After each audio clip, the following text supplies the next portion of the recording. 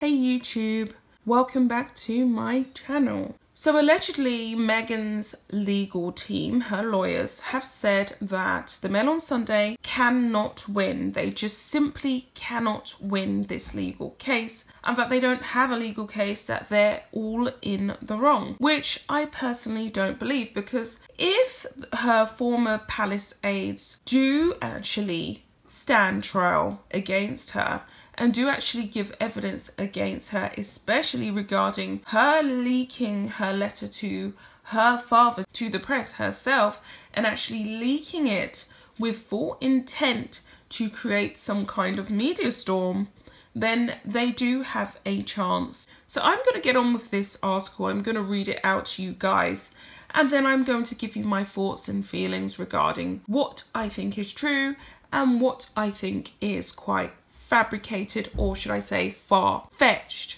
So the article was titled Meghan's Lawyers, the Triple-Barreled Invasion on Privacy and Why They Say the Mail Cannot Win. This is being written by Chris Ship, who is a famous royal commentator, royal editor and royal watcher. He's always on TV over here, especially when it comes to the royal family. He always drops his thoughts. I'm going to get into it because he's a very good source to use. The Duchess of Sussex's lawyers have argued that her privacy case against the Mail on Sunday does not need to go to trial because the newspaper has no real prospect of success. Meghan Markle is suing the newspaper's owners for invasion of privacy after it published the contents of a personal letter she wrote to her father in the summer of 2018, shortly after the royal wedding in Windsor. The Duchess claims it was a direct assault on 3 of the 4 strands of her privacy rights.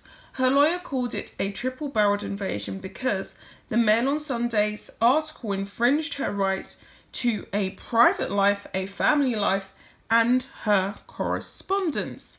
Now, my personal thoughts just before I finish the rest of the article. It's very difficult to really believe that, because we do know that she contributed to Finding Freedom, which was intended for a public media scrutiny, or a public discussion at least. We also know that her friends discussed the existence of this letter to Thomas Markle, which was intended to go into a public forum, and she had no issue with that. A trial has been penciled in for October after a delay requested by Meghan, but she's applying for a summary judgment instead. So you can see that Meghan Markle is now getting cold feet. She was more than happy to go ahead with this legal process, this vilification of the Mail on Sunday, but as soon as it was substantiated that she had actually given evidence and given her personal version of accounts regarding her time in the royal firm in the Finding Freedom, or should I say Finding Freebies book, it seems as though she has backed down a peg or 2 or 6 or 5 or 10, right? She doesn't want to go ahead, and she certainly doesn't want to have the media frenzy, because I think she's realised the error of her ways. Not only has she degraded her father, the royal fam, but she's also degraded herself, and she has destroyed her likability globally, which is something that she's currently scrambling for to get back. And it's going to be very difficult. It's going to be a bit of an uphill battle for her to actually come across as a nice, likable person, because let's face it, this is someone who never stood around for 5 minutes to even get absorbed into the role of what it was to be a royal, a senior royal, someone who was serving the Queen and country. She didn't want to do the work, she just wanted the money. So anyway, I'm going to get back to the article now. A trial has been penciled in for October. If successful, a summary judgment would involve the judge deciding the case, and the trial would no longer go ahead. The matter is being argued in a virtual hearing of the High Court, which was beset by a short delay at the start because the microphone on the laptop of Meghan's lawyers wouldn't work. Interesting. How convenient. Now, allegedly, these lawyers who are banking millions and millions and millions of pounds to take these cases, especially for high profile celebrities like Meghan and Harry, or high-profile individuals, should I say, suddenly don't have a working microphone. It's very convenient, isn't it? So it continues on. Her legal team argues that the Mail on Sunday committed a plain and serious breach of Meghan's privacy when in February 2019 it published extracts from the letter she had sent to her father about the breakdown of their relationship. The case, they claim, centres around one simple question: who has the rights of control over the contents of a letter which is self-evidently private and sensitive? Justice Rushbrook QC for the Duchess of Sussex told the judge that it doesn't matter whether the writer of the letter is a duchess or an ordinary citizen, but he said it is clear that Meghan, not the Mail on Sunday, has the rights of control over its contents. Meghan wrote the 5-page letter to her father in August 2019 and sent it by FedEx recorded delivery to her father at his home in Mexico. The Duchess started her 1,250-word letter with the sentence, "Daddy, it is with a heavy heart that I write this, not understanding why you have chosen to take this path, turning a blind eye to the pain you are causing." Extracts also read out in court include Meghan writing, "Your actions have broken my heart into a million pieces.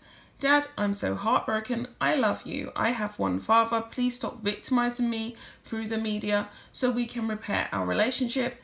If you love me, as you tell the press you do, please stop. Please allow us to live our lives in peace. Please stop lying. Please stop creating so much pain. Please stop exploiting my relationship with my husband." Meghan also accused her father of not protecting her from the stories her half-sister Samantha Markle had been given to some newspapers and TV shows, which Meghan wrote made her crumble. "You fixated and clicked on the lies they were writing about me, especially those manufactured by your other daughter who I barely know. You watched me silently suffer at the hands of her vicious lies.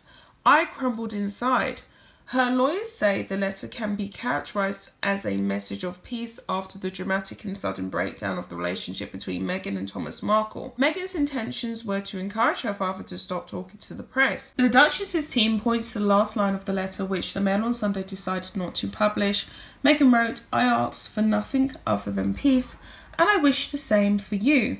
The judge, Mr. Justice Warby, told the court that he had read the biography Finding Freedom, which also included some extracts from the letter, but when asked if he had enjoyed it, he diplomatically said, "I don't think I should answer that." The Mail on Sunday's owners, Associated Newspapers Limited, claims there was a public interest in publishing the letter because Meghan was a senior member of the royal family at the time. The newspaper also claims Meghan must have known the letter would be leaked to the press at the time of writing it. The Mail will make its submissions to the summary judgment hearing in due course, and that is the end of Chris Shipp's article. So this is the dynamic that is going on, and I guess they're having this back and forth with the Mail on Sunday's legal team regarding the letter.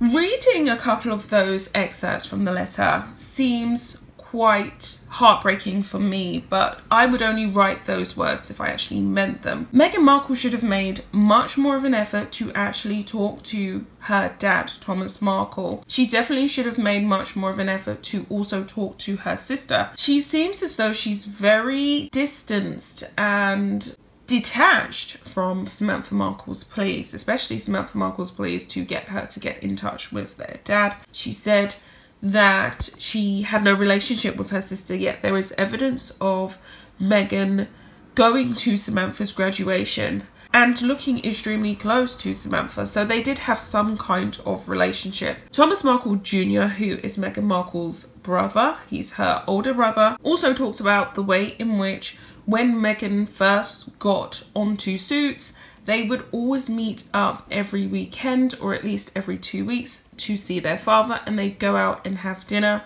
But then as soon as she got more and more famous, she then decided to change. Her former friend Preeti also said the same thing, that she became a person that she did not recognize any longer. And she just simply did not understand it. She didn't understand. What do I really think? It's one thing for Meghan Markle's legal team to publicly say that they don't have a case, but Obviously, Justice Warby has read the Finding Freedom book. He's also read the letter, and he's also read the accounts of these 5 friends that Meghan Markle has, who were leaking to, I think it was Cosmopolitan at the time, regarding the existence of the letter, which she has no problem with. I'm not sure if Meghan Markle's going to get the summary judgment that she craves, and I don't think that this case is appropriate for a summary judgment. I think that there's far too much going on here and far too much that needs to be let out in the open air for them to simply just settle it on paper without her having to stand trial. We have the 4 Palace aides who are also desperate to come forward. So I think that it should definitely go to trial in October. It's penciled down for that date, and I think that they should go ahead with that. That's all I'm going to say for now. But they're definitely trying to intimidate the other side. They're definitely trying to make them look redundant. How far they get, who knows?